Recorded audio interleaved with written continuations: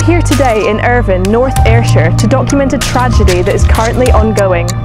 It involves our seabirds.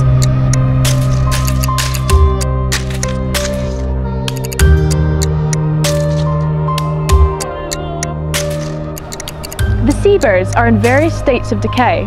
This one here is particularly pungent. Mass seabird strandings occur for a whole host of reasons. Stormy weather, oil spills, rising sea temperatures and overfishing. As usual, humans are the culprit, as is probably the case here. Climate change is resulting in more frequent storms which make the birds unable to catch food. Hundreds, if not thousands, of guillemots and razorbills are washing up on our beaches. Other seabird species such as the Manx shearwater have been seen as well. Many of the birds being washed up are found weighing less than half of the normal adult body weight for the species. Most of them are found dead, but very few are clinging onto life when they wash up on these beaches.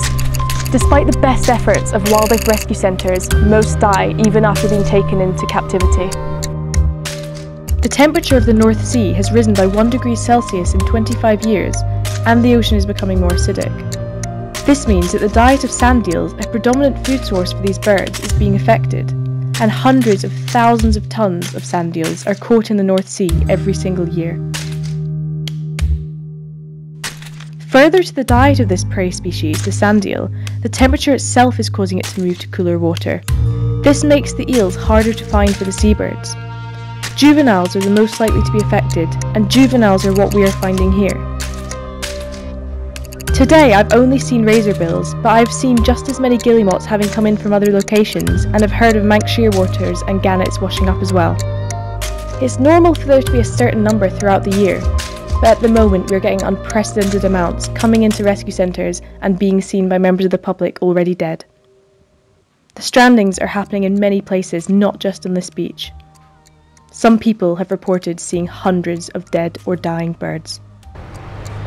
So whatever the cause is of this particular seabird stranding, it certainly is the case that in the past and in the future, we play a part.